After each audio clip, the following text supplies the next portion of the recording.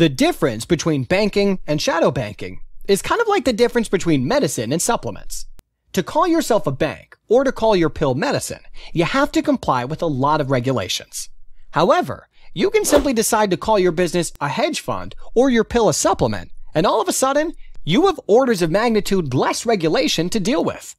Shadow banking institutions like money market funds or hedge funds can do most of the things banks can do, but they don't advertise themselves as banks. So, they have to comply with considerably less regulation. Most people think only banks are big enough to bring down the entire financial system, but that's just plain wrong.